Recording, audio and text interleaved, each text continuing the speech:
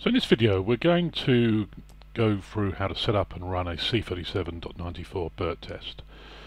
Now before we run any tests as per normal, the first thing you're going to do on the unit is at the main menu is go to the system menu, scroll down here to reset to factory settings and click yes, and that just resets the unit, takes out any existing test settings etc, just to make sure we're starting from a new clean slate. So we can press the home key and then simply we go over to the setup menu and hit escape, make sure we get up to the top menu here, and we go up to the mode, select enter and scroll right down to the bottom here till we see the C37.94 endpoint.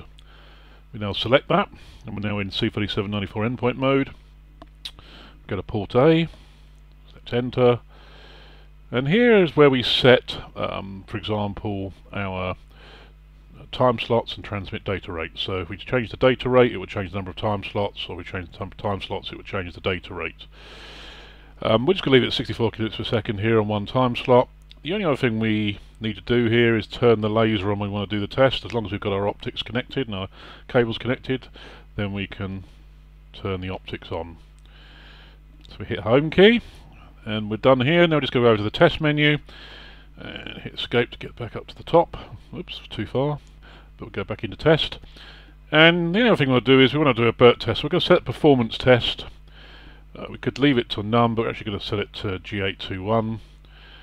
So now we're going to run a G821 performance test.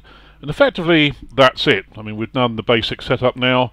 If we had a loop at the far end of the C37.94 circuit, we could test back to ourselves, or if we've got another unit at the far end, we can do a test from one end and back to the other. So we're going to hit the home key. We're now going to go to the results. Just going to go back up to the top here, port A. Go to port A.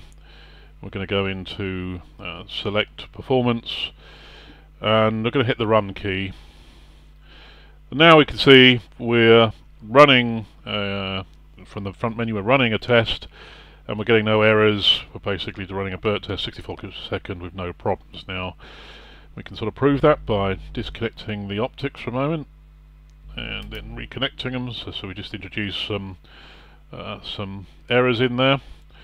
Some errored seconds, severely errored seconds. You now see that that is starting to count down.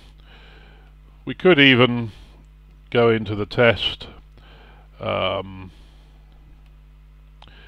and under insertion we could decide to set some physical or pattern level events. We're going to physical level events, frame level events, or pattern level events. We're going to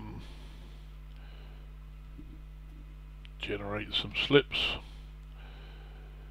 Now we go back to the test results and press the event key. We can see at the top there we're generating some events, and that causes some more errors. If we stop the test and we restart the test again, then we'll go back to nice clean results. And that basically is how you run a bit rate test on C37.94.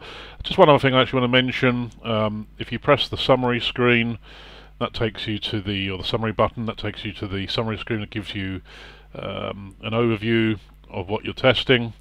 It shows you here we're testing on one time slot, 64 kilobits per second, and at the moment we're passing because we've got no errors. If once again we disconnected the optics quickly, then you'll see we've generated a failure. And that's it for how you quickly set up a C37.94 bit rate test.